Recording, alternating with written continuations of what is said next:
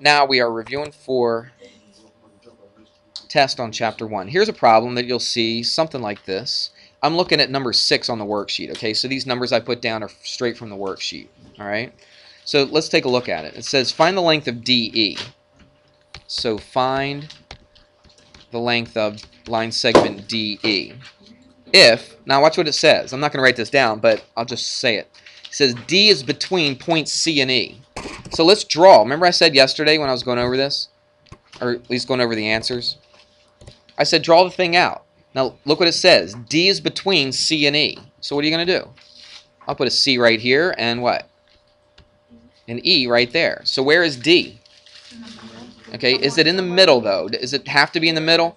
It's somewhere in between, right? It could be anywhere. Let's just make it right here, just so that we don't think it has to be in the middle. Now, it could be in the middle, all right, but it doesn't have to be, right? It just has to be somewhere in between C and E. Everybody okay with that? This is what I would do. I promise you, I would do this if I saw this problem in front of me and I had to get the right answer. Let's say I was making up an answer key or something. This is exactly what I would do. So if I would do it this way, you definitely should do it. Now, it tells you what CD is. It says CD is 6.5. So from there to there is 6.5. And then it says CE. The length of CE is 13.8. So what's CE? Is it from here to here? No, It's the whole thing, right? All right, you can draw this any way you want, but the whole thing is 13.8. Everybody see that? Question says find DE. So where is DE? It's just this part of it, isn't it? All right, so that's what we want to find. Now look, what do they give you? They give you the whole thing, and they give you part of the whole thing. So what's the math involved to find out what is left over? Right, when you say what is left over, or what is the difference between them, all right, that's subtraction. So you just subtract. So it's just 13.8 minus 6.5, okay? It's not always going to be subtraction. They could have done this. They could have given you DE and asked for CE, couldn't they? You follow me? All right. They could have given you DE, right? The value of DE and CD. They could have given you those two. What would you do if they gave you CD and they gave you DE? You would add them up to get CE. Follow me? Yeah. All right. So it's good to see it in front of you because it'll tell you whether you need to add or subtract. So that's what? 3 and that's 7. So that's your answer right there. So that is 7.3. Now again, they could have given you CD as 6.5 and DE is 7.3 and asked you to find CE. Then you would have to add them together, okay? So it's just a matter of knowing what to do. The math wasn't hard. That wasn't the hard part. It was knowing what to do, whether to add or subtract or whatever you're supposed to do there. Make sense? I drew it out. Was that drawing on that worksheet at all? It was not, okay? It told it to you in words, but I drew it as well. All right, so that's what you want to do there. Let's take a look at number 7. You'll see something like that.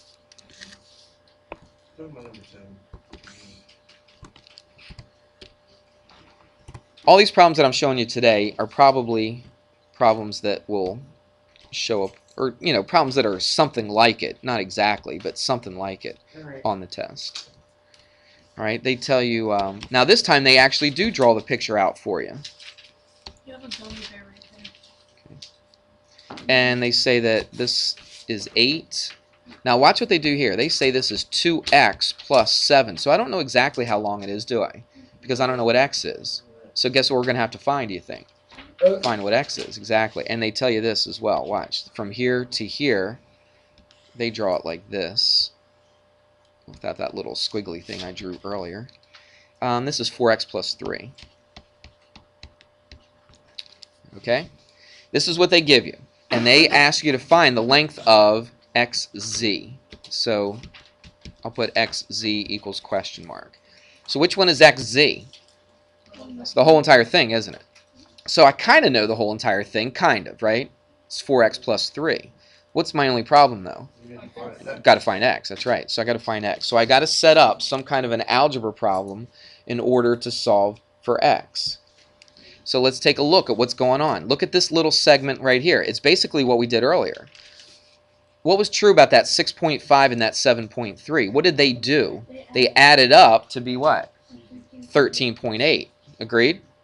Look at here. It's pretty much the same thing, isn't it? Except you don't know exactly. Look, you know this part, which is 8. You know this part, which is 2x plus 7. What do they do? They don't just equal. Let's say, They add up. yeah, they add up, okay? They add up to equal, okay? That's a big difference, okay? Because a lot of people keep saying that. It equals, it equals. They add up to equal 4x plus 3. So let's add them up. I'm going to put the 2x plus 7 first. Is that all right? That won't bother you, will it? So 2x plus 7 plus 8 equals the whole thing. What's the whole thing? 4x plus 3. All right, and now we just do some algebra. All right, that was your geometry. That was taking the picture, setting it up. That was the part that most people are struggling with. The math part, I don't think too many people are struggling with, but it's setting it up. So it's 2x plus 15 equals 4x plus 3. Subtract 2x from both sides. Just do this very quickly. Subtract a 3 from both sides. That cancels. That cancels. What do we get here? 12 equals 2x, right? Divide by 2, and x is 6. Is that my answer? Do I circle it? No, because what do they ask for? You're right. They ask for xz, so you got to plug it in. So x is 6. You're going to plug it in to that one right there, okay, for the whole entire thing. So it's going to be 4 times what? 6, and then plus 3. That's 24 plus 3 is 27. So the whole length of that thing is 27. So 7. All right. Answer is 27. Answer is 27 because it says find the length of xz. All right. Let's find another one. Good one to do. Is 14 going to be under? 14. I could have something like that. I don't know if it's exactly that, but let's do that one. Actually, yeah, we'll do that one. Let's skip around. We can skip around a little bit. That's fine. Since you asked about it.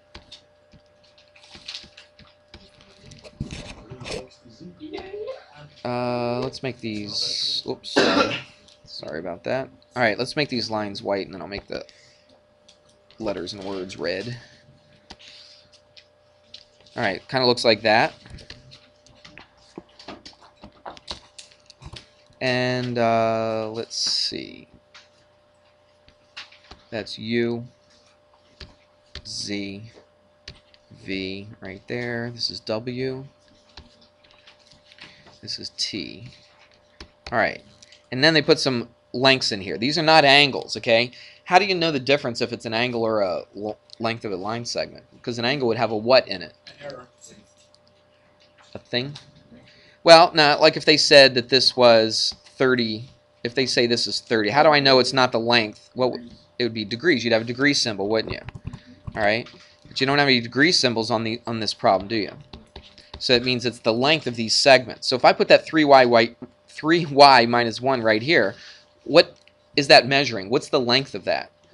It's from where to where? From U to Z. It's line segment UZ, isn't it? Do you see that? So if I put a 3y minus 1 right there, it's this line segment right here. And then I put a 3y plus 1 right there. This is 2y plus 6. And this is 3x minus 2. All right, 3x minus 2. What line segment is the length of 3x minus 2? It's T what? TZ. What about the 2y plus 6?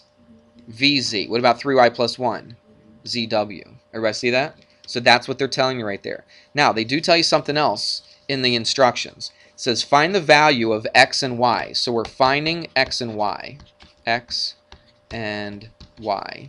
It says if UV, line segment UV, bisects. What does that mean to bisect something? Not just cross it, but more specifically, what's that prefix bi mean? It intersects it into 2 equal parts, okay? So it hits it in the middle, right? That's basically what it's doing. So it bisects TW and, oops, and also UV is equal to 40. All right, so let's see what's going on here. Let's go to a different color now. UV bisects TW. Let's see this. Here's UV, and it bisects TW. Everybody see that? So what must be true then? That this and this are equal to each other. Now, it would be really nice if we could just set these equal to each other, but there's a little problem there, isn't there? If I try to set these equal, what's the problem if I set these equal to each other? Yeah, one's x and one's y. Exactly right. Okay, so we got a little problem there. So we got to figure out something else. Let's see what else they tell us. UV is 40, right? So from here to here is 40. How can I draw that? Maybe like this. Now remember, what did it say? It said UV bisects TW, right? You see it? UV bisects TW. So this one's split in half. Even though this might look like it, is UV split in half? No, it doesn't say it's split in half. So we can't say that this equals this. But what do? Just like we've done this twice already. Look at this segment right here, UZ, and look at this segment right here, ZV. What do they do? What's the relationship? They say it, Summer. They add up to 40, exactly right. Do you see that? This and this add up to be 40. Nowhere in here does it say that they're equal to each other. I mean, they might be, I don't know. All right, but it doesn't say that they're equal. So I can't just set them equal to each other, but they do add up to be that whole entire 40. So let's do that. So 3y minus 1 plus 2y plus 6 equals 40. And now what can we solve for here? Now we can solve for y. Good. So let's do this quickly. 3y plus 2y is 5y. Negative 1 plus 6 is plus 5 equals 40. Subtract a 5, and that's 35. Divide by 5, and that is 7. So that's one of my answers, isn't it? Because it said solve for x and y. So I've got one of them. How in the world is that going to help me solve for x? Because I can't plug a 7 into this, can I? But I can plug a 7 into this thing right here for that y. So, and remember, this and this are equal to each other, right? All right. So let's put the 7 into this. So what's that going to be? 3 times 7 plus 1. 3 times 7 is 21 plus 1 is 22. So that line segment right here is 22. Well, guess what this is? That's going to be 22 as well. Why? Because they're equal to each other, because it's being bisected. You see it? So you really got to think a little bit on these. Okay, but it's kind of fun after you start figuring out what's equal to each other and all that, and how to set the stuff equal. All right, so if this segment is 22, guess what this is? That's 22 as well. So let's do that. 3x minus 2 equals 22. Add a 2, which is 24. Divide by 3, which is 8. Why did I put W? I have no idea. W just popped in there out of the blue, didn't it? It's supposed to be an X. All right, and x is equal to 8. And there's your answer right there, 7 and 8, or 8 and 7. All right, there you go. You could see something similar to that on the test, so be ready for that. Here's a couple I want to make sure we hit. Let's do number 10, distance formula. It says find the distance between 2 points. Now, they say between A and B. I'm not going to put a graph on there, and I'll just give you the 2 points. Is that all right? So I'll give you the ordered pairs and say find the distance between those 2 points. So point A, it's what? 1, 2, 3, negative 3, 1. So what if I just give you these points and I say find the distance between these 2 points? And B, let me count. 1, 2, 3, 4. 1, 2, 3, 4. 4, 4. All right, so here's the question. It will say find the distance. Go back on the YouTube videos when I first started teaching this, and I bet you anything, one of the things I'm going to say on there is make sure you keep straight between the distance and the midpoint formula, because so many students year after year get it confused which one's the distance and which one's the midpoint. And sure enough, in this class and in the other class, I've had several kids in here get confused between the distance formula and the midpoint formula. And I gave you fair warning, didn't I? I gave you fair warning to make sure you keep them straight. So make sure you know which one is distance and which one is midpoint. All right, so let's write it out. The distance formula. This is what it is. It's very much like Pythagorean theorem. You have to memorize this, okay? I was approached by a couple people that said, not students, but even adults, and said, well, do you think maybe you should not have them memorize this? And I thought about it for about 2 seconds, and I'm like, no, they need to memorize this. This is something that you should know. All right, there are certain things that I won't have you memorize, like all those volume formulas and surface area and all that kind of stuff. This is something I think is important for you to memorize, so you should memorize this. So what goes in here? Yeah, subtract. It doesn't really, well, not y. It doesn't matter what order you subtract them in, but subtract the x's, put them in here, and then subtract the y's and put them in here. Square them, add them up, take the square root, and you're done. So let's do that. Let's figure out what's going to go on here. So I keep the square root. Don't forget that square root. I've seen several people in here start working this out thinking they're going to put the square root on at the end and they forget, and then it's wrong. So make sure you keep it right here. So let's do this. All right, this means subtract the x's. Which ones are the x's right here? The first ones, right. It's the -3 and the +4. So we subtract them. So it's -3, what? -4. That's the first two. That's the x's. Let's do the y's and subtract them. So what's that going to be? 1 minus 4. All right. So far, so good. Let's figure out what's inside of here. -3 minus 4. You got to be able to do that math. Add a line, change a sign, right? And that what Mrs. Swam said? So what is that? -7. -7 squared, right? So put a -7 right there. What about this? What's 1 minus 4? It's -3. Okay, you got to know the rules. Okay, if you don't know the rules, use a calculator for goodness sakes. If I see somebody else pass a note, I'm grabbing it, and you're going to get an SLD. It's the second time I've seen that. I'm trying to give you a chance to watch what's going on. All right, I'm trying to help you out for this, and you guys just are not using the time wisely. -7 squared, what's that? Is it negative? 49. It's positive 49, because when you square a negative, you get a positive, right? Because negative times negative is positive. -3 squared is positive 9. Okay, work this thing out. What's that? 58. So it would be the square root of 58. And I'm fine if you just leave it like that. You don't have to put it in your calculator. It saves you a few seconds not to put it in a calculator. All right? And you're going to need, I promise you, listen to me, you will need every second that you get tomorrow. So from the minute you walk in, you need to be prepared to take the test. Don't say, I got to go to the bathroom, I got to do this, I got to do that. No. You come in, take all your books off your desk, ready as soon as the bell rings, maybe even before the bell rings. I'm handing out answer sheets and I'm handing out the test. And you've got the whole class period to work. But you must, listen to me, you must finish by the end of the class. I've designed it. I actually retweaked it a little bit last night so that you could finish within one class period. Okay, I put some extra problems on there that you didn't have to do all this stuff. You didn't have to do some math. You just look at it, write down an answer. I purposely did that so that you can finish this test in class. If you can't finish the 20 problems in 40 minutes, then you just don't know what you're doing. If you're just sitting there and just staring at it and staring off into space, you're wasting your time, okay? And you don't know what you're doing. You have to know what you're doing. Don't sit there and waste all your time on one problem. Do the ones you can do first, and then the ones that you struggle with, wait to the end and try those. Remember, you have that second day to do corrections. So even if you don't even answer it the first day, you still have a chance to get 3 out of 5 points the second day, all right? So keep that in mind. I'm holding to that. All right, let's do another one. Let's do midpoint. All right, that was distance. This time we're going to do the midpoint formula, because at first it kind of looks the same because they give you 2 ordered pairs, and it kind of looks like it's the same thing, but it's a completely different problem. So it says of CD, so let's find what C is. So this first point is -2, -1, and the second point, D, is, let's see, let me count, 1, 2, 3, 4, 5, and let's count down, 1, 2, 3, 4. So it's 5, -4. All right, so here it is. I give you 2 points, and this is the way it's going to look on the test. You don't have to look at the graph, figure out what the points are. I will actually give you the ordered pairs of the points. And it says find the midpoint. Let's write the midpoint formula down.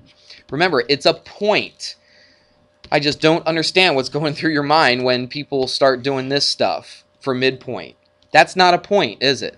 That's just a number. It's a distance. A midpoint is a point, so you must have an ordered pair. If you don't have an ordered pair, you don't know what you're doing. You have no clue what it means to find a midpoint if you start plugging stuff into that distance formula. This is a point, all right? And so you got to know what to do to find that point. Remember, it's a midpoint. It's halfway. So what do you always do when you find halfway? You divide by 2, don't you? So you must have over 2. Now, if you wanted to find the distance, remember a long time ago we talked about going to McDonald's and stuff like that? How do you find the midpoint? What do? You add up the 2 endpoints, right? You add them, don't subtract. You add them together and divide by 2. And you do the same thing with the y's. Add the 2 y's together and divide by 2. It's very, very simple. You just have to know what to do. It's very easy to do. You just got to know the formula. So let's do it. I'm going to put over 2 and over 2 right off the bat. Now, what do I do with my x's? I don't subtract them this time. What do I do to them? I add them up. So it's going to be -2 plus 5. Let's do the y's. Remember, those were our x's, right? Now, what are our y's? It's negative 1. Now watch very carefully. It's negative 1 plus what? Negative 4. All right, and let's just figure out what this is. Negative 2 plus 5 is 3 over 2. All right, and negative 1 plus negative 4 is negative 5 over 2. I know for some of you, you have a hard time leaving your answer like that, but that's perfectly fine. Remember, time is of the essence, okay? So we want to make sure that you don't waste time. Don't waste time sticking that into a calculator or trying to figure out what the mixed number is or anything like that. Just keep it like that. That is perfectly fine. If you did this on a test, I'd put a little check mark, which means you got it right. Okay? This is how I would rather you keep it like this, to tell you the truth, because it just saves some time. All right? Let's find another good one. Number 13, I didn't put anything like that on the test, okay? So if you look at worksheet number 13, I'll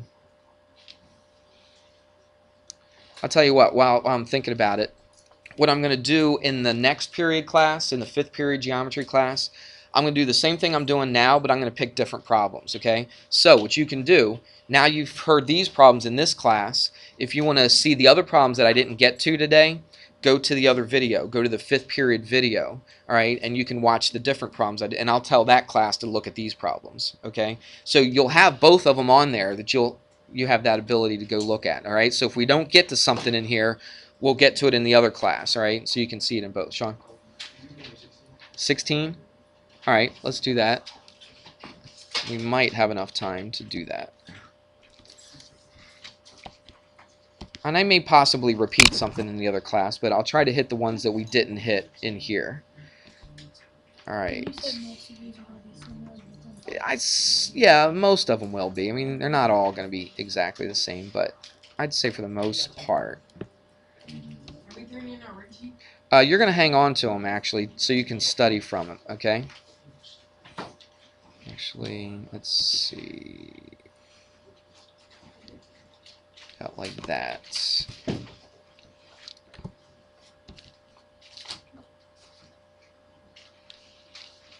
Alright, that's pretty close. Good enough for us. So let's put some, look what it says. It says, oh, I gotta put some letters in here. Oh, I hate rushing. There's E. Oh, there's a D that goes straight down too, doesn't there? Like that. Alright, so E is right in the middle. That's D. This is B. G. I'll have this thing drawn out and the bell's going to ring a bit. And then F. And then A. Alright, let's see what it says. It says EA and EB are opposite rays. EA and EB, which means this is a straight line. That's the only thing you really care about that. Okay, but then here's the important thing. It says EC, ray EC bisects angle FEG. Well, let's take a look at that. Ray EG, which one's, I'm sorry, EC. Okay, EC bisects FEG. Well, where's EC? Let's draw this in a different color. See that one right there? It bisects angle FEG. This one right here. So what does that tell you about this little angle right here and this little angle right here? That they have to be equal to each other because it bisects it. So this angle right here is equal to this angle right there. Everybody see that? That's really, really important. Because what they do is they tell you, it says find x if angle FEG, the whole thing. Actually on the test I do have something like this, but I have it actually a little easier on the test than what this worksheet is. This one tells you the whole thing, which is 82. But watch, if this whole thing is 82, what's this little angle right here got to be? It's got to be half of it, right, which is 41. So that's got to be 41. What about this angle right here? That's got to be 41 as well, correct? But then it says angle FEC, which is this one right here. It says it's 5x plus 11. And they want you to solve for x. Well, you already know the angle, don't you? But you got to find what x is. So what do you do with that 5x plus 11 and that 41? You set them equal to each other. That's right. I'll let you do that on your own, okay? So you set 5x plus 11 equals 41 because they are the same. Does that make sense? So you got to know what the word bisect means. It splits an angle into two equal parts. They tell you the whole angle, which is 82, so you know each of those. Split it in half, and it's 41. They kind of tell you what this angle is. It's 5x plus 11. They ask you to solve for x, so you set this equal to 41, then you're good to go. Does that make sense? That's not so hard, is it? All right. Draw the things out. Notice, Do you see all the arcs I put on here and put in all the numbers? You should be doing that stuff yourself. Make sure you go to the 5th period YouTube video to watch the ones that we didn't hit today in here, okay? Be ready for it, please, tomorrow. Jaden called.